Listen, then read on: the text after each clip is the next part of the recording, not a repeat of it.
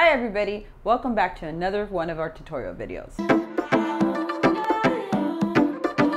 Today we're going to be talking about our Be Restored Facial Cleanser. Alright, what type of skin type should be using our Be Restored Facial Cleanser? We're going to talk about sensitive skin, dry skin, prone to breakout as well, but if you're dry and breakout, you should be using our Be Restored. Our Be Restored is made with organic honey, wild oats, lavender, and aloe vera. So let's talk about the key ingredients in this. Honey is actually going to help you strengthen your epidermis layer of the skin. What is the epidermis? It's the top layer of your skin. So when you are dry, you are losing hydration. Honey actually strengthens your epidermis layer of your skin and helps you retain hydration. Lavender, oh, it has lavender too, is going to help you with redness and irritation. Wild oats is going to soothe your skin.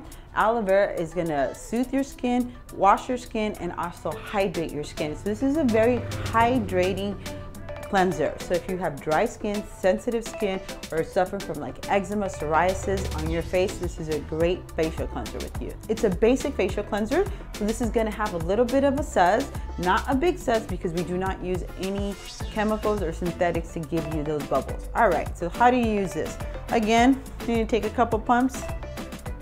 You want to rub this between your fingers, okay? But I'm going to use my hand. You see, what I want to show you with this is that you actually are going to get a little bit of a bubble. Not a lot, again, because we don't use any sulfates or anything synthetic to give you these bubbles. And so rub it in, again, circular motions all over your cheeks and nose, down your forehead. So this is going to really cleanse you, but make you feel really hydrated. At no point should any of your products ever dehydrate your skin and make you feel tight, oily, or dry. So again, I'm going to use a sponge for this one today, because you can use a sponge or just wash it off, and it's going to just remove, see all the bubbles here, all that great dirtiness. You're going to have a really clean hand after this.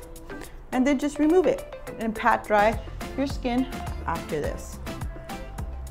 So this is, again, a great cleanser for dry skin, sensitive skin, eczema, rosacea on your skin, but this is a great mild cleanser, and no point will you feel dehydrated with our cleanser. Thank you for watching. We'll see you next time.